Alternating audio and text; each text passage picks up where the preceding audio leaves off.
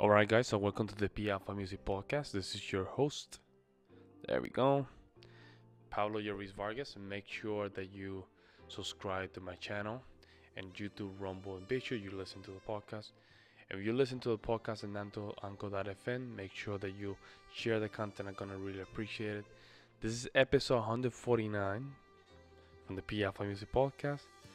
Host Pablo, Ruiz, Vargas. Topic of today. Basically, right here. There you go. Check your ego at the door. Check your ego at the door. Why I want to make this topic of today about ego? I've been watching a lot of martial arts I'm a martial artist myself. Okay, I did years of martial arts, so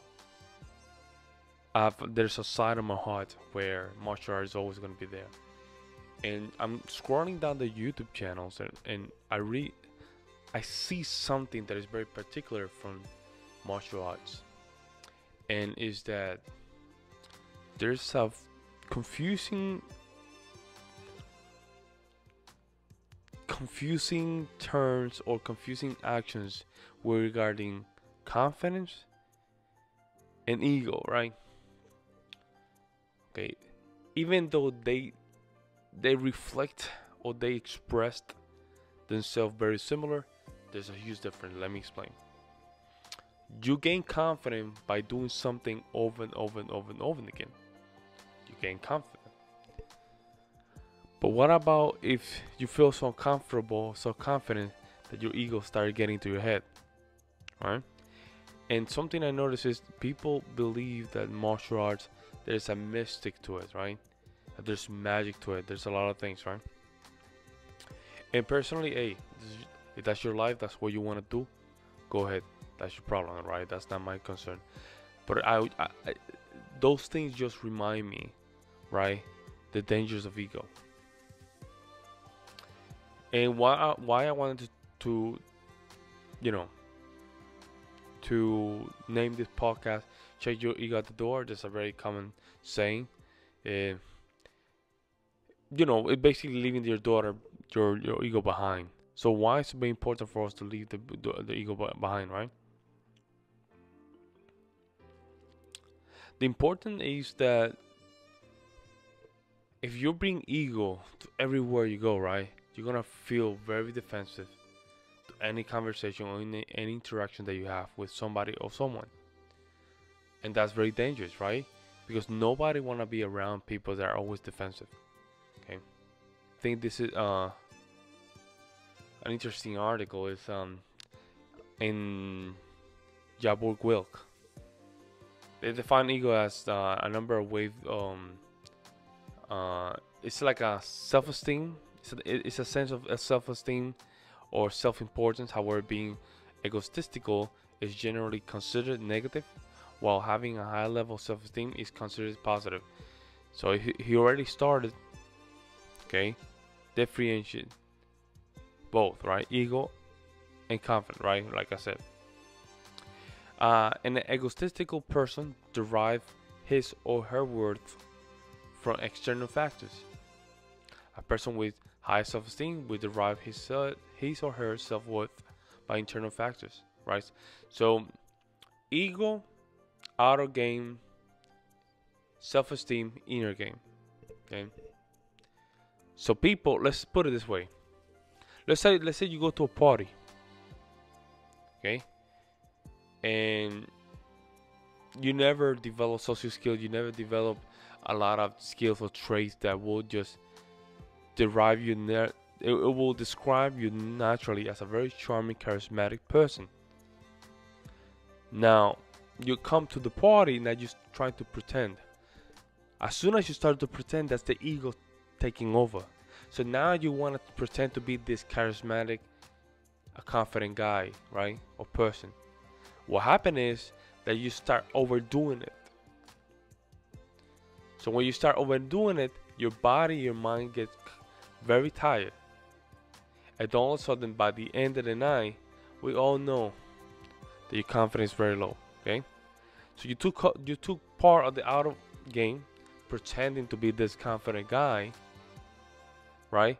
But inside the inner game, your self-esteem was always low. So because your self-esteem was low, and the other side, you wanna overdo it. Okay, you see? So your ego take over, right? Instead of just relaxing and admitting the fact that you're not that person. See? But that what a high self-esteem person would do. He will not pretend to be someone that he's not. But your ego will. Your ego will. Now, there's stories about how ego is very important and how important it is in some situations. Personally, I haven't found that. I really haven't found. If I found it, I have not acknowledged it. Okay, I'm very naive about these topics, right?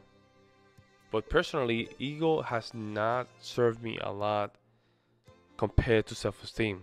Self-esteem has been more and more and more productive than ego. Let me explain why. Self-esteem has given me the door to admit when do I need to be a student and when do I need to be a teacher. A student means that I need to shut up, listen, right? And just be attentive.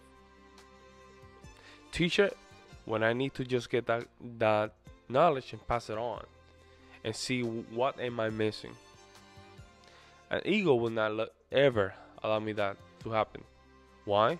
Because I know everything, right? Because I will just do everything by my own. I've been doing this for years. I don't need nobody to tell me how to do it. See, that's ego. And I don't see anything healthy in that. Unless, and let me play the devil's advocate in this one. Unless whatever the other person is telling you what to do, you know is or it is dangerous for you. But that's one in a million. Now the only way I can just put that in perspective is if people are trying to give you advice, but these people that are trying to give you advice, the people are not living those advice. So it might be that the ego in that case could be a source or resource that can help you. But I don't think that's ego. That's the thing. I don't think that's ego. I think that's more a sense of self-awareness. That's one. Self-attention. Or self-understanding of the current situation, because of course you already got hit by hundreds of things on your life, so therefore you have a clear understanding where to move from there. You following? So the purpose of understanding that ego could be something that can destroy you, or ego can be something that can help you, right? It has to be the term of how you see life or how you really understand life. But when it comes to situations where you need to come to a new environment, it's better to play leaving the ego at the door. Simple as that. Do not overplay and do not try to be someone that you're not, right? Because at the end of the night, you're going to end up being the real you. So why not being the real you from the beginning? I know your ego will not allow you, but it's better to be yourself from the beginning and just let it be. Don't pretend to be someone to be likable from everybody. And I used to make that mistake years back. I used to do that mistake.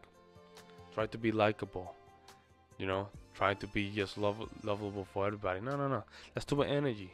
You're spending too much energy on people instead of being yourself and being lovable by who you really are, or who you becoming to be, right? Because who we are now, it's just who we are now, right? It's a destructive. Let me see. How can I put it this? Who are we becoming is who we are. Now, who we are now is what the world mold us to be. So we're detaching ourselves from that and becoming someone. Becoming, because the world has molded us to be something that we're not. So our job is to make sure that we found and construct ourselves to be better human beings. With this, guys, this was episode 149 for the Piazza Music Podcast. This was your host, Pablo, your Ruiz Vargas. You know what to do. Make sure that you like and subscribe. You listen to the podcast on Anchor.fm, on Spotify, other music distribution platforms. Make sure you share with friends, okay? With this,